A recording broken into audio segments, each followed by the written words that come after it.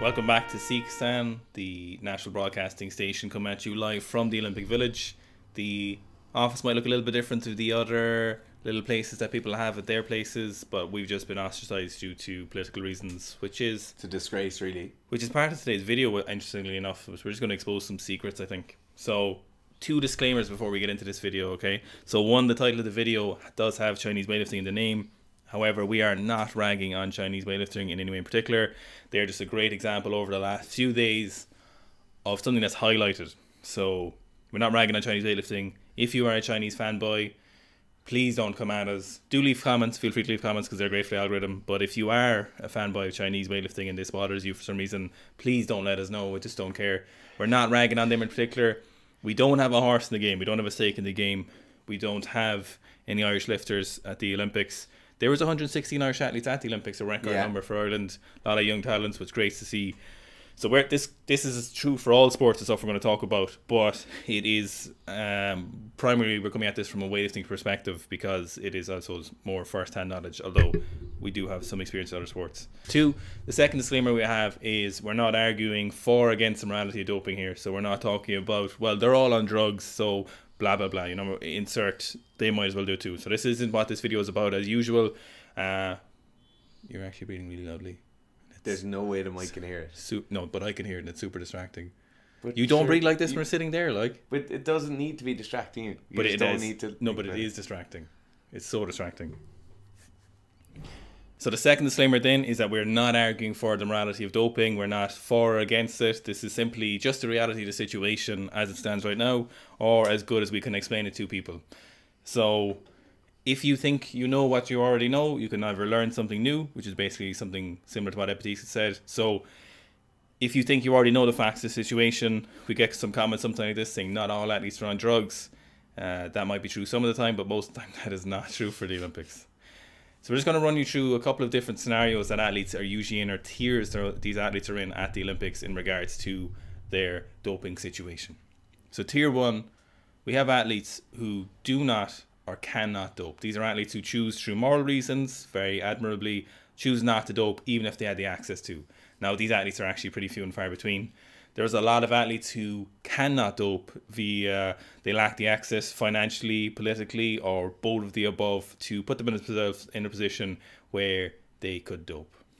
I think where you often find people assuming their countries flow into these kind of silos is they'll look at a country like the US or the UK or even Ireland and they'll say these athletes get tested so regularly, so they might have 20 tests a year or 30 tests a year, and assume that that means the athlete is immediately clean. Like, what you need to think about before you start any of that is you need to look at known dopers in the past, what they have done and how often they've been tested. So really famously, Lance Armstrong was over 1,000 drug tests in like a certain period of his career when he was on drugs the entire time. So just because an American weightlifter says, oh, I've been tested 20 times in the last year, doesn't mean they're not doping. It just means they're still getting tested while possibly passing those tests. What I was kind of highlighting there is that there can be different athletes within the country who may not be able to do what other athletes can do in particular sports, essentially. So if we move on to tier two, so these are athletes who pass drug tests via financial means, so much be small time bribery, or more than likely good chemistry, essentially. So they have access to someone, be it in-house, or they outsource their intelligence to other places, other individuals who help people pass drug tests via good chemistry and good means of use of this chemistry, good drug selection, and a variety of different factors. So most athletes across the world who do dope at the Olympics or any other international sports typically fall into tier two. So this kind of category where they will have individuals who are in-house via their team or their club or a history through their sport. So it goes back maybe a couple of years where coaches will understand the system.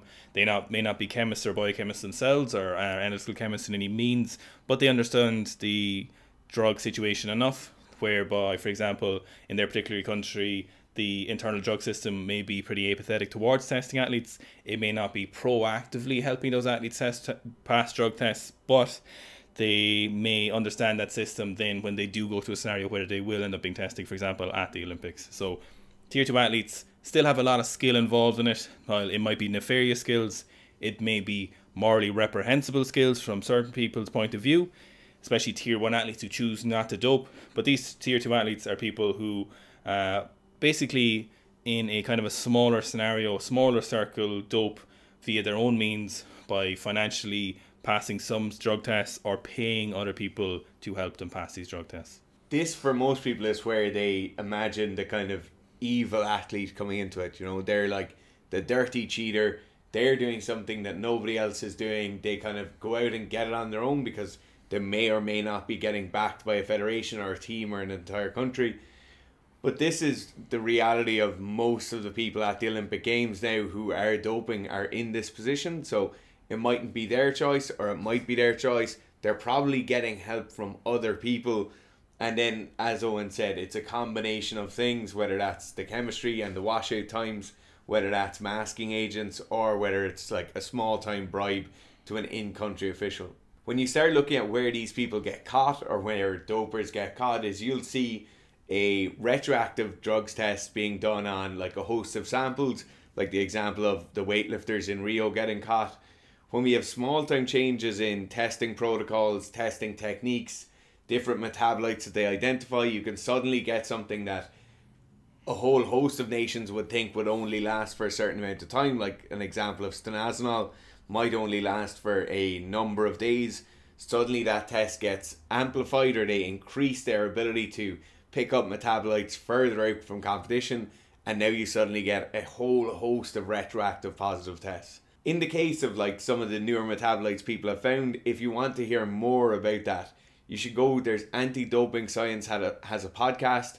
He has some really, really good stuff on like the development of tests, how those tests were brought about, and if you wanted to look more into it, that's a great place to go. Interestingly about tier 2 athletes is there's a possibility that the entire country could actually be complicit, right? But when we move on to tier 3 athletes, you'll see that it is not necessarily enough for the entire country to be complicit in the doping practices.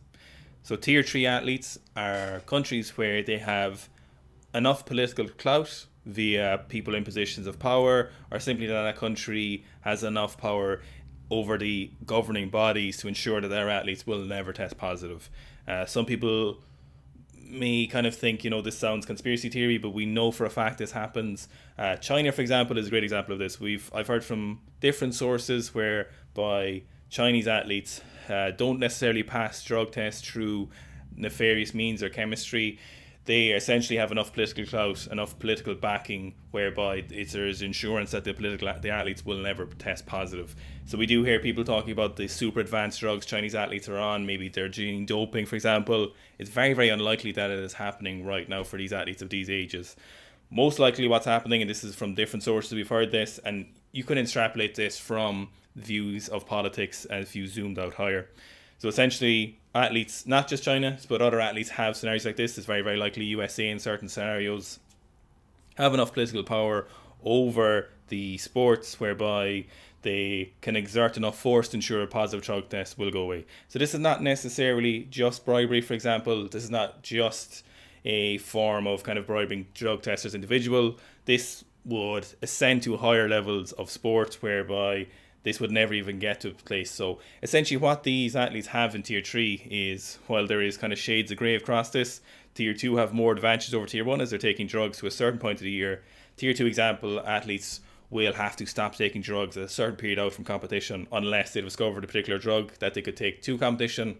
But a lot of times you'll see people's performance, specifically in weightlifting, for example, 2 months ago they'll clean and jerk the world records, and then 4, 6, 7, 8 weeks later, we'll see that their performance drops off massively. Whereas for our tier 3 athletes, again, they have a further advantage. So they can continue to take their drugs right up to competition and ensure, sometimes even the day of competition potentially, they can ensure then that their athletes would, for example, never end up testing positive, and they get a huge performance increase. So they never have that taper off period. Most notably in weightlifting, the last 3 days, you can see for the last few days, for example, you can see the Chinese male athletes are physically in phenomenal condition. The weights they're lifting are simply obnoxious in relation to their competitors in most scenarios.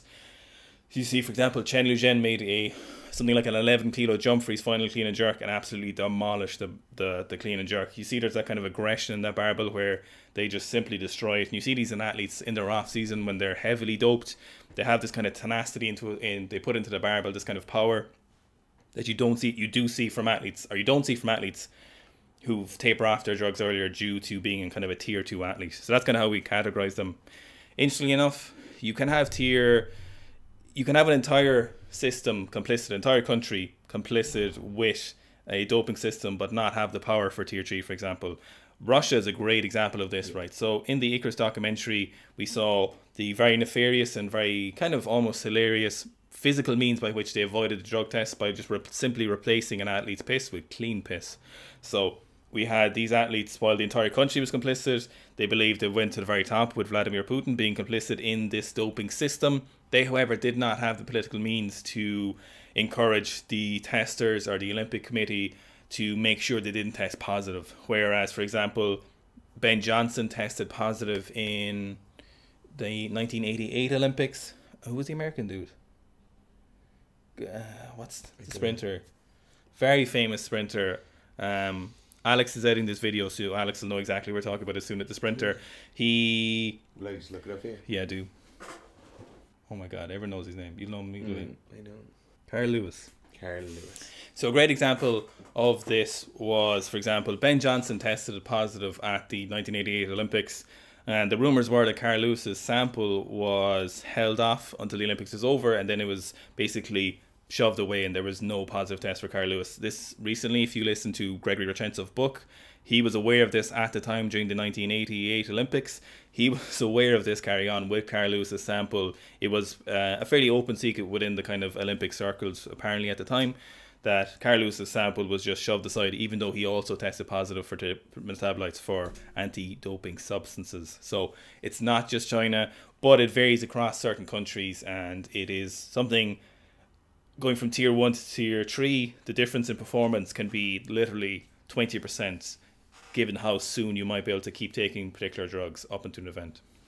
I think one of the last things to note about like tier 3 countries is a lot of the time you're not looking for like a really, really like rich nation or something like that. When you look for the example of like North Korea, you have a country who's literally on its knees, but due to the fact of their political surroundings, no drug tester is allowed into the country, and when a drug tester does allow or are allowed in country, they obviously can't find the people they're looking for. So it's like people often think of the tier 3 athlete where they have this like political clout or political situation that allows them to dope. It's not necessarily just the power of the country itself, but it's the political situation in which they exist. Another example of this could be, you'll see phenomenal performances by Iranian lifters. You will very, very, very rarely get a US or a UCADA or a WADA employee being allowed into the country. When they are allowed in country, if they're either from the US or from the UK, they'll have to have like a guide with them the whole time. So it's not like they can actually go around and check out training facilities. It's not like they can actually go to a house unaccompanied. They will have someone holding their hand the whole time. So this is like the level where you can basically do whatever you want. So then you kind of have that merging it. So tier 2, the internal climate for drug testing would be non-existent. But then they, like Dara was saying, the Iranians probably wouldn't have a scenario where they could influence positively for their own athletes outside of this, where we do sometimes see Iranian athletes test positive. However, with good chemistry and good knowledge, that period where they're not drug tested for most of the training year, only when they go to competitions, can make a massive difference if the correct knowledge is applied. A great example for weightlifters in tier 3. So this is something we were told from a couple of different sources, but a very famous case of Ilya Ilyin, who tested positive. Ilya rocked up to competitions hot as fuck. He rocked up juicy as fuck, lifting weights that were phenomenal, right? And he lifted them in a fashion that would let you think he's got to be on drugs right now. He didn't taper off at any point. He is in incredible shape. And the rumours were, and it came from different sources, and some of them are very believable sources, was that Ilya had essentially political power due to a member of the Kazakhstani Federation being in a particular place in the IWF. And then this is kind of where the rumours split. One was that Thomas Ajan was twisting the Kazakhstan Federation's, what do people twist? Twisting their nipples? Twisting their arm. That sounds a lot more appropriate. Twisting people's arm before and so seeing the next Olympics to essentially get more cash from them. For whatever reasons, Kazakhstan may have not paid that or may have not had enough cash, and then essentially it was Thomas Ajan made daily a test positive, essentially retrospectively. Or one of the other rumours, which is very as likely as possible, is the IOC was twisting Thomas Ajan's arm, not nipples, to ensure a positive or to kind of milk weightlifting for more money. And essentially the IOC was saying, look, if you don't pay up or give us more money, we're going to get rid of your star boys. And essentially he was one of those. Now look, there's a certain athlete snatching 220 kilos in the training hall right now. For whatever means, we have no idea about individual athletes. But you can make your own extrapolations based on this. Look, if this made you kind of annoyed or angry and you're like, not everyone's on drugs, and you're like, the evidence is there in real terms of like positive drug tests, nefarious, multiple scandals, there's drug scandals every year. These are just the reality of the situation. We're not accusing anyone essentially. This is just some guesswork and some insider knowledge and some evidence that's publicly available for everyone. So this is just a little bit more information on why certain athletes might show up to competition and look really shit compared to a few weeks ago, whereas others show up and they are melting the bar in their hand. So Zach was actually supposed to join us on this, but due to the absolute cunfuckery of the IOC, he wasn't able to watch the weightlifting in America from his through legal means. He couldn't watch it on Discovery Plus. So I know Zach is making a go at going fucking ham on YouTube.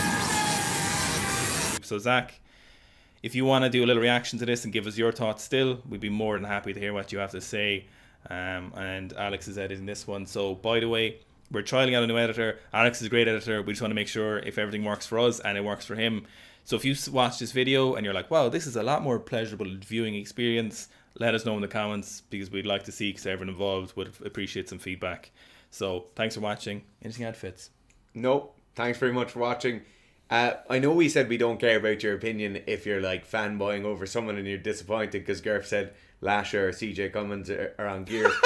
But do put it in the comments below, because it does really help us out. Yeah. Again, even if we do talk about these athletes, it's not like they're terrible athletes. It's just, look, this is probably what's happening with this particular athlete. And there we go. Thanks, guys.